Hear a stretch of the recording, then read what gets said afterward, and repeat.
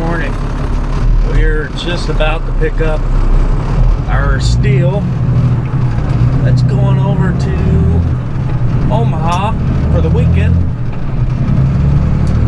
So we are here in Paducah, Kentucky right now.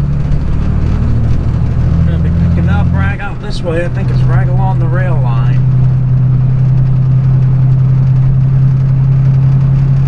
See what we're getting into.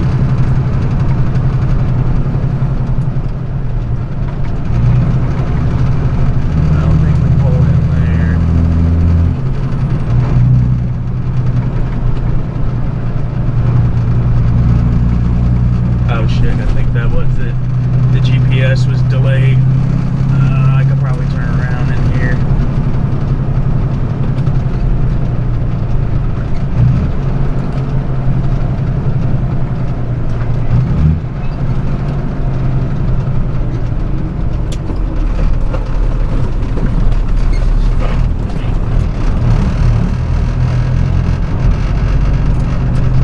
Don't mind me, just turning around.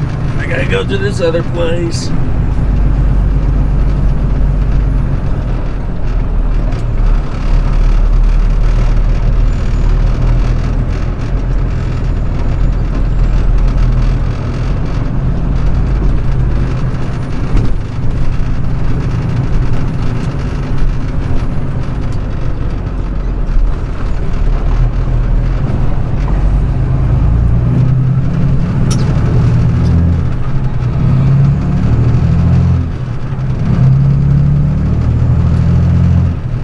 Yeah, this was our door, this was our gate, but the GPS was really delayed, so we'll try again.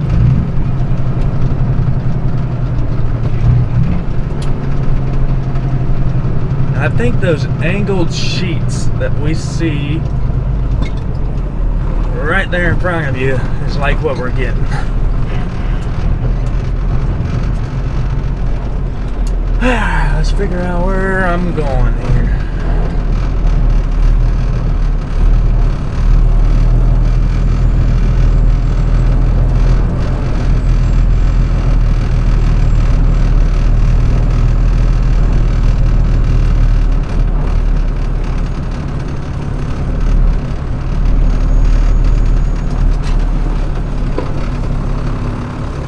I guess I'll wait right here and figure that out. Be right back.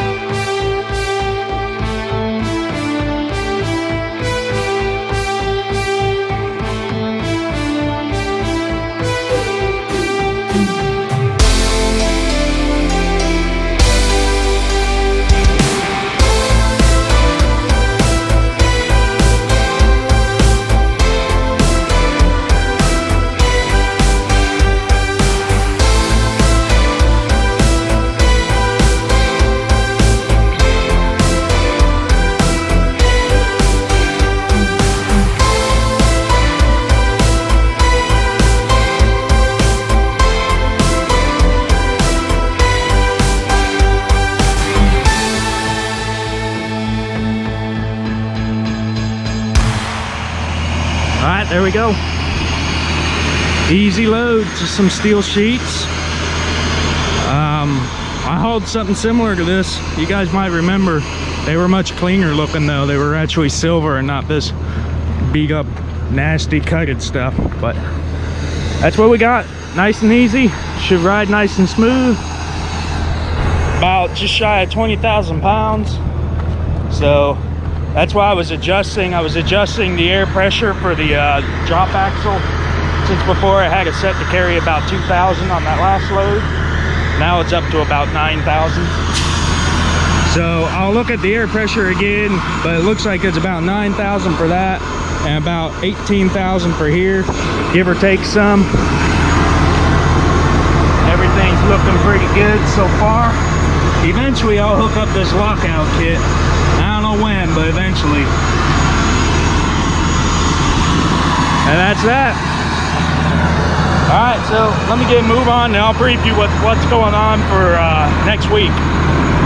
So I'll talk to you in a bit. All right, guys. So we're done for today. We're over here at Flying J in Pendleton, Missouri, just outside of St. Louis. On what is this? 40? Right? 70. Sorry, Interstate 70. I don't get out this way that often, so I don't remember what all the interstates are. So yeah, I'm at a Flying J because I got a shower credit from getting fuel here a while back. So I want a free shower. That's gonna be the plan. We got about 5.5 hour drive to get to Omaha for tomorrow. That's Saturday. Shouldn't be no big deal. I'll show you what I have here in a minute. Actually, I'll show you right now. Why not?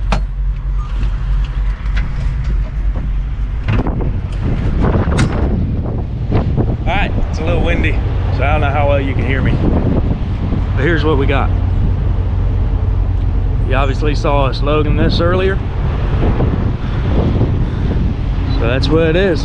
It's riding nice and good, nice and smooth. Already had one person holler over to CB saying, what the hell is that? And honestly, I don't know either. I don't know what they use this stuff for. They call them steel pillings or steel pilings, something like that. So if you know, let me know. I've hauled this stuff before, but I have no idea what they use it for.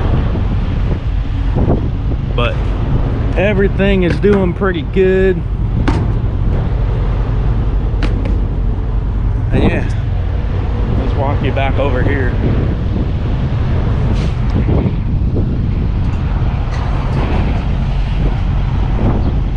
I got the truck washed. Oh yeah, I didn't get to mention that, but the truck is washed. Looking good again. Gotta look good for the weekend. So yeah, so next week we got ourselves an interesting one next week. Let's see, after we drop off in Omaha, we got 2 pickups, all within Omaha, basically, all right there. Our first and main pickup is something for the railroad, and we're gonna pick it up. It's like a little pallet or whatever. It's like 1,000 pounds. Our second pickup is a forklift, like a 10,000 pound forklift. Both of those are going out to New Mexico.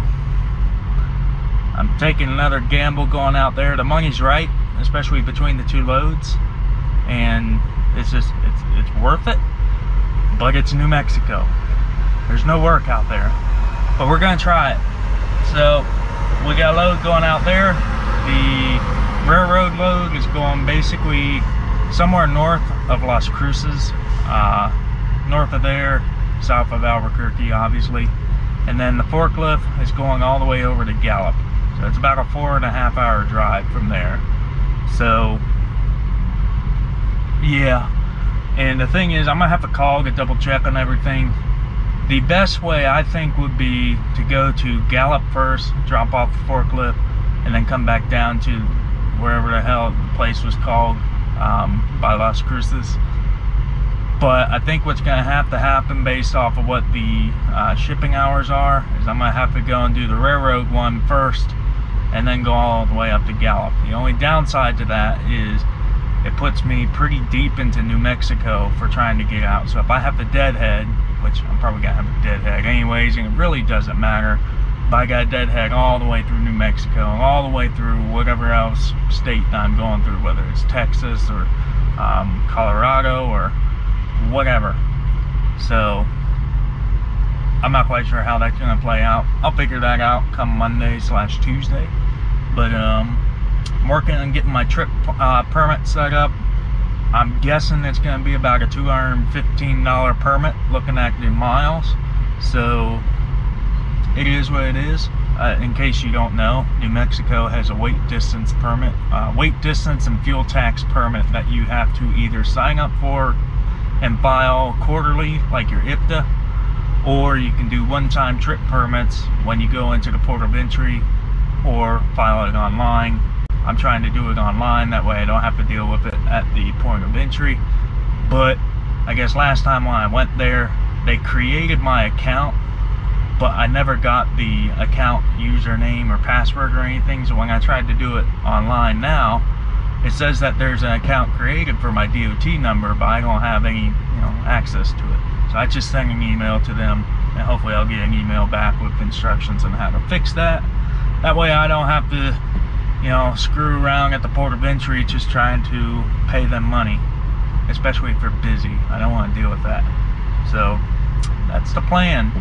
Hopefully come Monday and Tuesday I'll have, an idea of what I'm doing as far as getting the hell out of there. Yeah, so I'm not expecting to get anything great going out of there. I'm really probably just going to take whatever I can to sort of pay for fuel on the way out, and then some.